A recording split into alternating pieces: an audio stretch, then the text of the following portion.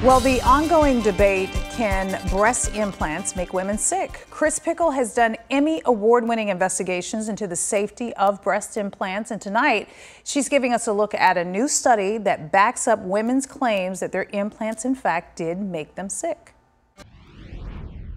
Well, this study could be a game changer. There are thousands upon thousands of women who claim their breast implants made them sick.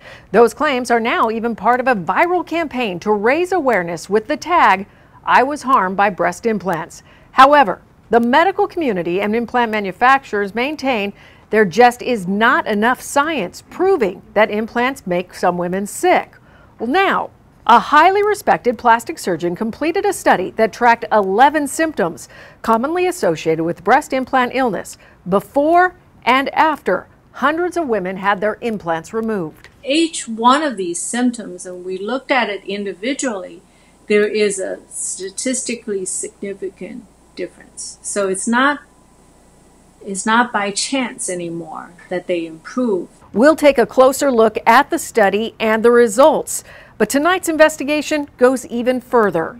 The CDC had been looking into taking steps to get insurance to cover the removal of implants if women are sick.